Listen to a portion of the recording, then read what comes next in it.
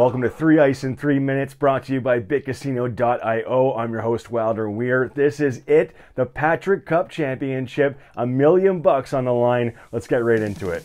There it is, the Patty Cup. 3 Ice headed to the city where they kicked off the season, Las Vegas. The 4 lucky teams were back in familiar territory at Orleans Arena on Saturday, where they competed for $1 million in prize money and to be the first team ever to win it all. Game 1 was the number 1 seeded Team Mullen versus Team Murphy. Joe Whitney, rocking the golden helmet as the league leader in goals, shoots. Kevin Fitzgerald jumps on the rebound and buries it, makes it 1-0 Team Mullen. Then, in the dying seconds of the first period, Tim Kaufman at the side of the net.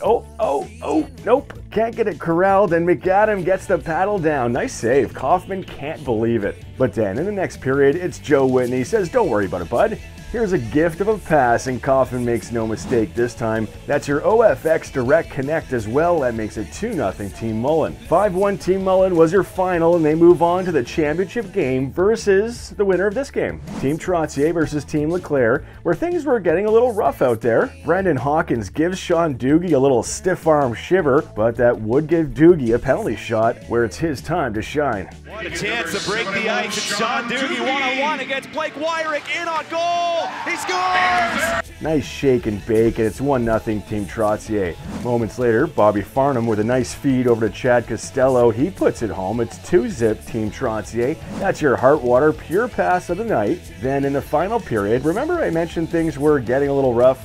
Bobby Farnham cutting through center ice. Look out! There. And that's a body check, which you cannot do. Hensick does a bridge and smacks Farnham. Oh boy. Well, these guys know each other from the NHL days.